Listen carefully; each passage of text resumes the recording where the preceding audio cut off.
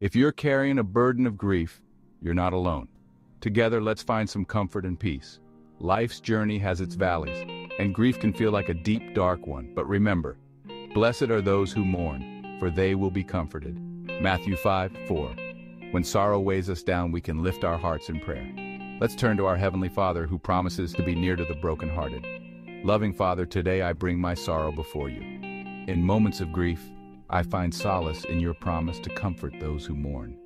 Wrap me in your loving arms and fill me with peace that surpasses understanding. Help me to remember that you are close to the brokenhearted and that your presence is my refuge.